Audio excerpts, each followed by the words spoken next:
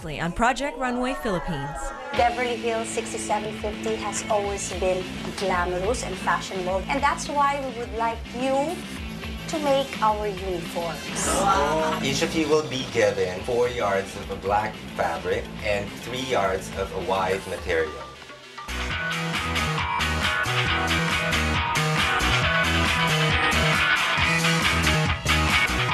Congratulations, Aries! Ivan, you're safe. Mara, you are also safe. Neither of you made the worst outfit for this challenge. Ellie has immunity, so we can't send him home. When it comes to Ellie, I don't know if it's real or not. Right now, I really feel that he's been playing us since day one. I'm ready for the chopping block this coming challenge. This is the competition to find the Philippines' next big fashion designer. Feeling ko magkakagulo. 14 designers. This is what I do best. 3 finalists. Lord have mercy, I don't think so. 1 winner. I hate competition. Who will show their collection in Philippines Fashion Week. I'm so in. Receive $500,000 pesos. It's not just winning, it's how you play the game. And launch their career. Fashion is ageless. Because in fashion, not everyone will make a good fit. It's not just fashion, it's fashion. Fashion will never be the same again. This is Project Runway Philippines.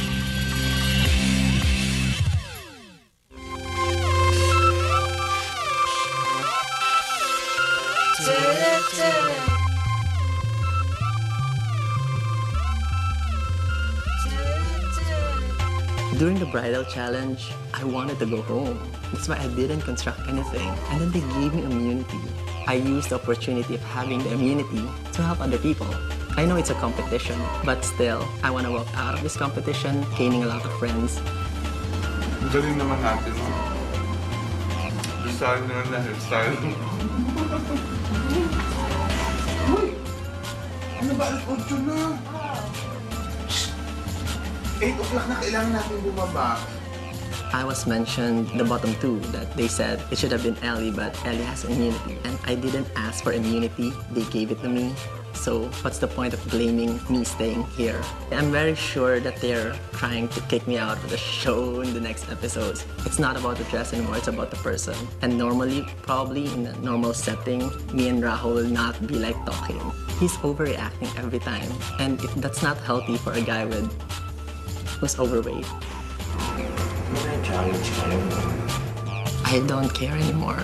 I'm just focused on going home and packing my stuff because I know on the judging day, it's going to be Ellie Gonzalez. You're out.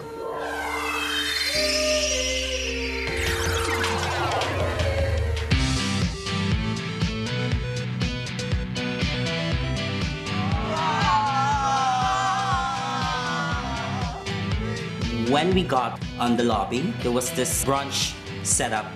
And then we saw a lot of ponds, the mga products on the other side of the lobby. And then we were thinking like, is this really for us? Feeling ko may surprise ko, hindi talaga ako makakain. Ay, nako, hindi ito basta-basta brunch. Mayroon tong challenge na kasunod. Serve this. That's serve this. Parang nasa kanya sa akin. Sorry. Sarap ng breakfast. So, good morning. Cheers! Kain lang kami ng kain, but parang napapansin ko sa mga designers, wala silang ganang kumain because behind their mind, naiisip nila na meron na naman trabahong ibibigay. Hello, designers. May trabaho! May trabaho! Of course, we all know that you've been working so hard, and that's why we wanted you to have a bit of R&R. But in view of what happened during the last runway show, by the end of the next challenge, 2 of you will be going home.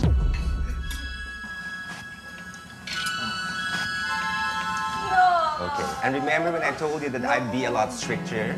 Well, from now on, no one will be immune from being eliminated. Joji told us that there's no more immunity on any challenges going to the kasi medyo may pahirap na ng pahirap. For this challenge, we'll be given just 17 hours. Okay. On a lighter and beautiful side, I want to call in our special guest, Miss s1e8a, the marketing manager of Pons.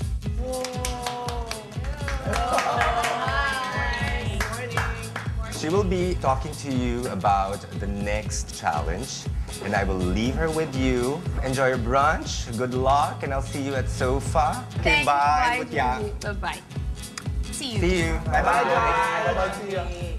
Bye. Okay, so designers at Pons, we know that the most dearest thing to women is their relationship with their significant other.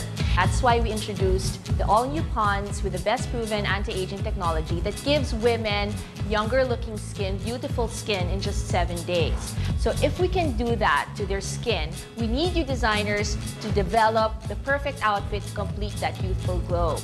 You're not going to design the clothes for the models, but you're going to design clothes for lovely young wives. Medyo naloko kami kasi this time we're not gonna use our models, but rather we're going to use real people. Meaning, tao talaga siya. It's kind of challenging for all of us. So designers, here are your models.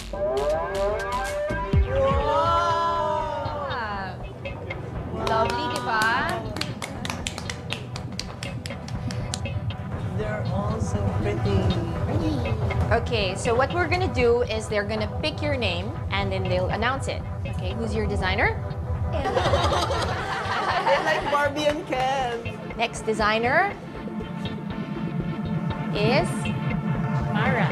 Mara. Jazz. Jazz, you are her designer. Aris.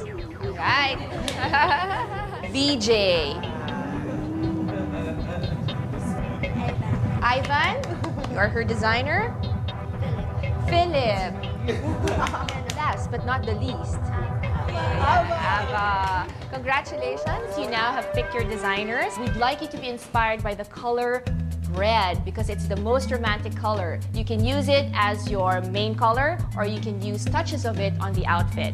Now that you have your models, you can go to them and consult them for 30 minutes, okay? So I will be leaving you now and I wish you good luck. I look forward to seeing your lovely creations on the runway. Thank you. Thank you so much.